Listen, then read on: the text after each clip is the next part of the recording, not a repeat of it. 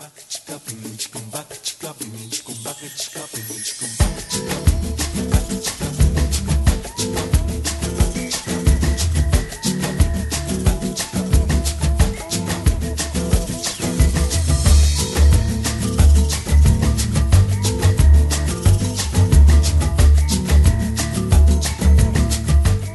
a nutshell, my book is about my life. It's very strongly set in a mother-daughter relationship and us adjusting to the fact that I was an illegitimate child in 1963 and my mother adapting to the shame that goes with that. It's a positive story.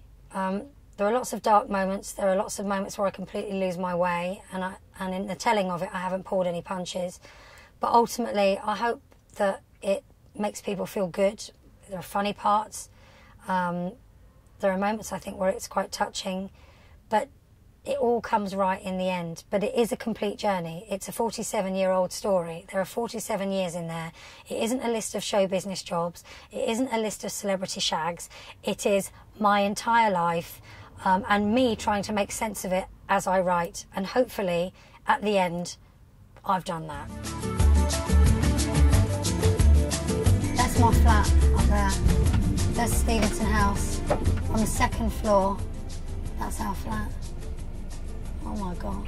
In my little toddler's three-year-old life, I'm thinking if I could just keep my mum away from men, then nothing bad would happen. And I remember watching her get in the back of a cab through that little iron grille and my nan physically having to restrain me because I was screaming at my mum through there. Oh, I'm going to get upset now.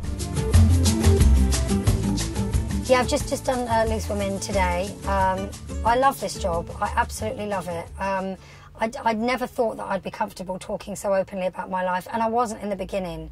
But it's like second nature now.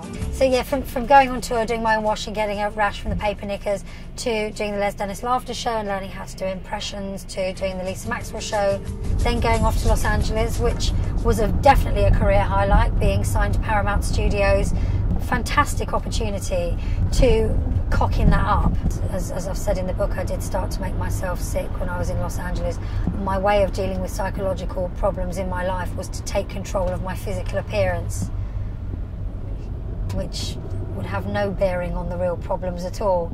And that's why, that's why a lot of people don't understand that eating disorders aren't about the food.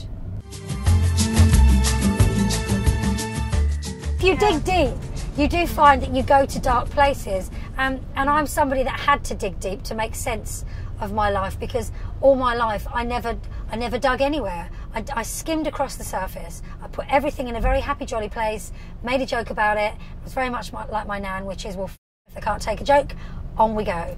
And you can keep doing that, and you can keep doing it and moving on and moving upwards and having a laugh, and it's all under the carpet, and you don't want to dwell on the negatives and all that, but there comes a point where the carpet starts floating because you've got so much going on under it, and you don't get away with it forever.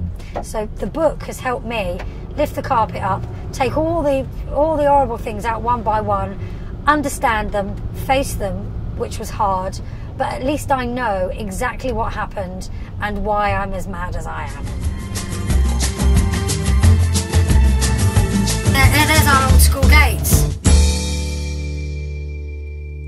Which was hard, but at least I know exactly what happened.